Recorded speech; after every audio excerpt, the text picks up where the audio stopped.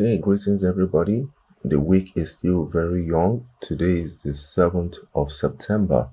And of course, as it's still very young, we are waiting for price to break out above or below. That is going to be the case for today. We're going to be looking for price to break out above or break out below of these key areas here.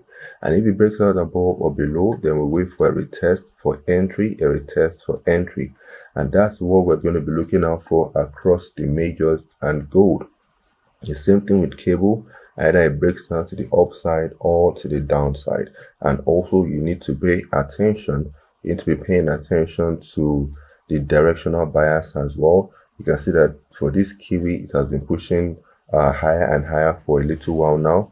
So you break out to the upside, retest here, and then a push higher, of course, would be ideal. But then also traders are looking at this as a form of as a type of divergence.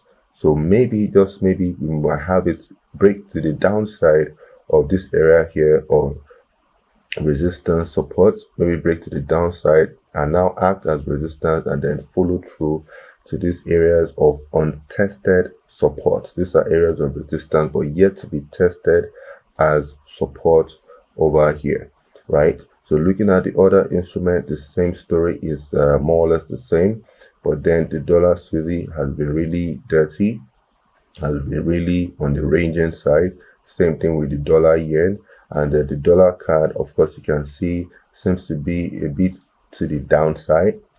And then we wait for this breakout here, retest, and then a drop, or if it pushes higher, depending on what is also happening with the crude oil. Of course, if the crude oil is doing well, then we should expect the dollar card to drop. And if the crude oil is taking a bashing, then of course you'd expect the dollar card to push higher. So you need to also pay attention to the crude oil for this and find out what's happening. For gold, we tested the 1830 marker on the weekly time frame.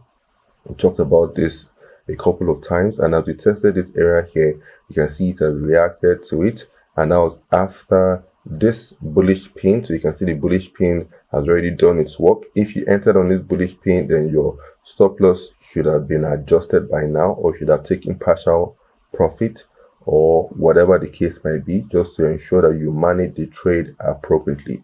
So on this hourly time frame for gold, you can see from what we have here, it has been on an up movement, and then we have these areas here as resistance, resistance, resistance, and now trying to act as support.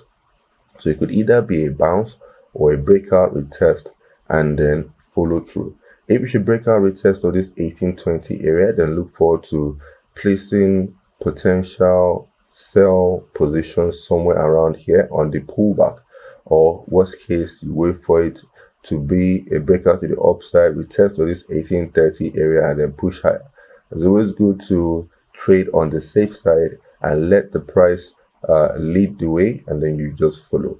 So this is just what we have for today, and then we'll go on update to see how the market reacted to all of these breakout pullback areas of interest, and then if we're able to get anything, we will let you know. And of course, today the economic calendar is pretty light, so not really expecting much volatility today, but that doesn't mean anything cannot happen. We could also have breaking news in the market. So ensure you trade safely, and we will see you tomorrow with an update. Thank you, and enjoy the rest of your day. Goodbye.